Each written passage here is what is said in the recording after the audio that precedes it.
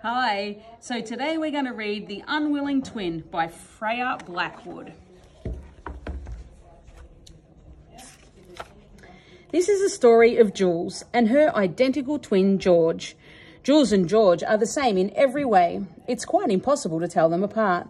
They even have matching birthmarks on their bottoms.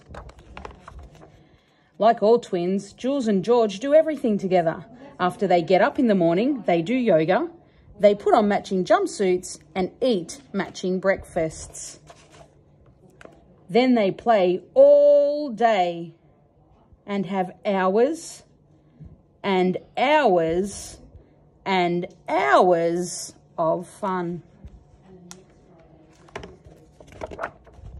Sometimes in summer, Jules and George go to the beach. They pack matching swimmers, sunglasses and hats. It's hot to drive to the beach. And even hotter, walk. George isn't always a willing twin. There's so much for twins to do at the beach. They collect shells, watch seagulls, and go snorkeling. And jump waves. George doesn't like waves. George likes sand. He sniffs, snuffles and scratches until he's completely covered. Then he sleeps. He dreams he's lying in the warm mud, being gently massaged. Jules likes sandcastles. She shovels, shapes and smooths until it's completely splendid. She imagines she lives in the tallest turret. George would live there too, of course. But where is George? George!